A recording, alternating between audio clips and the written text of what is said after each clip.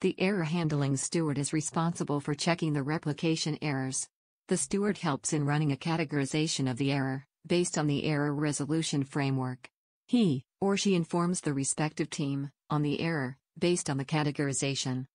The error handling steward helps in reprocessing the documents with error. After getting the OK from the assigned team, that resolution is done. The master data steward receives the indication on replication errors.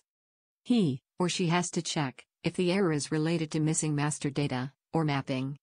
They also check the governance for the related object, EBX, other interface, or direct S/4HANA. The steward is responsible for assigning the topics for EBX governed objects to EBX team and following up on execution. They also check if master data interfaces contain error messages and adjust master data directly on S/4HANA, if not being sent via external interface. The master data steward needs to confirm error resolution to error handling steward.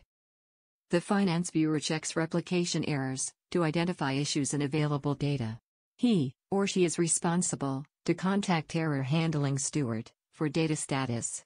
They help in running reconciliation and data consistency checks. They take up discussions with other teams on issues found and inform data viewers on potential issues in available data. Finance viewer uses available data for analysis. The data viewer checks replication errors to identify issues in available data. They contact error handling steward for data status. Data viewers run reconciliation and data consistency checks.